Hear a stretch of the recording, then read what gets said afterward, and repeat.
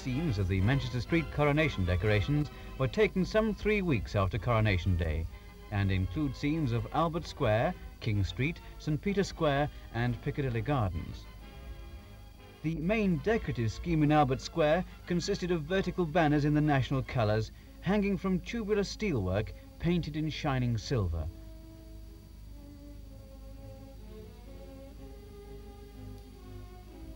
In front of the town hall, the flags of all the United Nations were mounted in the pavement with the names of the countries which the flags represented shown on plaques attached to the flagpoles.